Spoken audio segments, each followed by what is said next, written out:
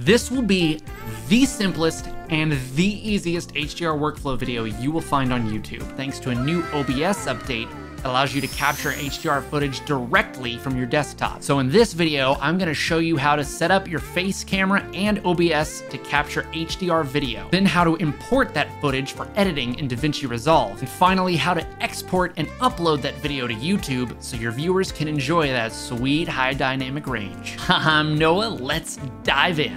Here's everything you'll need to make HDR videos. You'll of course need a display that supports HDR. If you don't have a monitor, then an HDR TV works just fine. Your PC will need a GPU that has the capability of encoding HEVC. That way you can capture HDR games while you play. You want to feature face cam, you want a camera that supports 10-bit recording. You'll need OBS version 28. If it's still in beta as of when you're watching this video, I recommend checking out my buddy Andy Lippy's install video there in the top right corner. And you'll need Davinci Resolve 18 to edit. You don't need the studio version, the free version is fine. And that's it.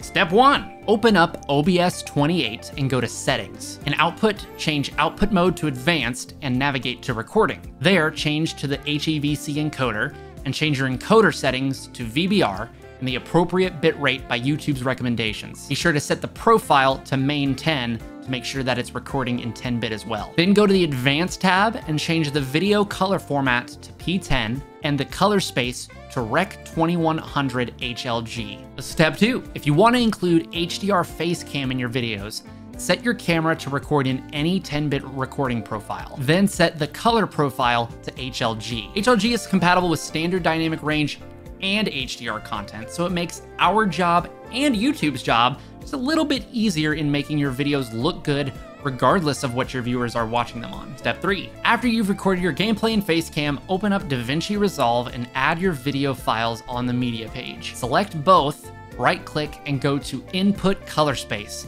and select Rec 2020, and then right-click again and go to Input Gamma and select Rec 2100 HLG Scene. You'll then go to File and then Project Settings, where you can set the resolution and frame rate. Then go to Color Management, where the magic happens. Here you'll switch to a color-managed color science. You'll uncheck Automatic Color Management and set the color processing mode to HDR Rec 2020 HLG. You'll then check the box to use separate color space and gamma and specify the color space to Rec 2020 and Rec 2100 HLG Scene. Then save your settings. Right now you might be asking, why does my footage still look like dookie dog shit?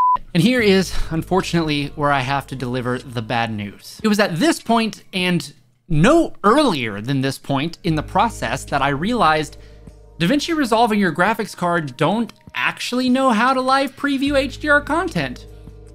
Even if you're using an HDR monitor, you have to pay real American USD dollars, or equivalent fiat currency money is made up, for a special kind of like reverse capture card to send HDR information to your monitor in real time if you want to grade in real time. So I did what any reasonable person would do. I said, fuck that, you can't have my money, and I found a way to cheat instead. Here's how it goes.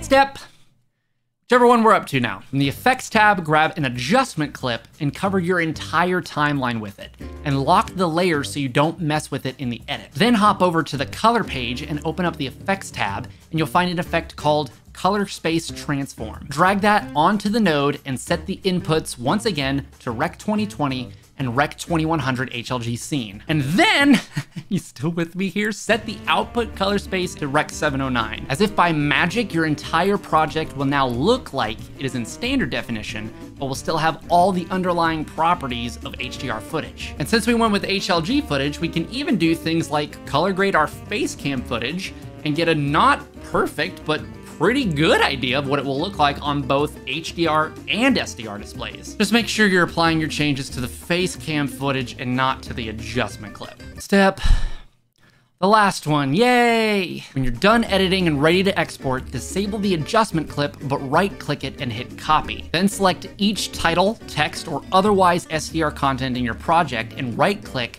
and go to Paste Attributes. Here you'll select color correction and hit apply. You can also go into the color page and adjust the offset if you want the text to stand out more. Just avoid getting too close to pure white so you don't blow out the eyeballs of someone with a brighter HDR monitor than you. Because then then bitches get bright. You'll then hop over to the deliver page where you'll set format to QuickTime, codec to DNxHR, type to HQX 10-bit, and then in advanced settings, color space tag to Direct 2020 and gamma tag to Rec 2100 HLG scene. Then you render it and you upload it to YouTube and you give it a few hours to process the HDR. And that is, and I can't stress this enough, the simplest way, as of now, to make HDR content on YouTube.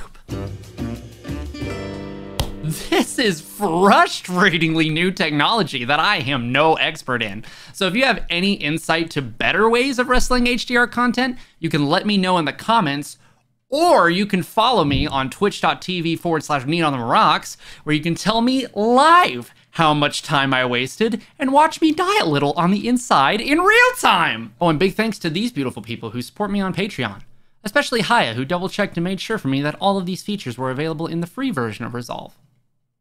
I'm going to bed. I need like a VTuber model of the dad from Coraline, like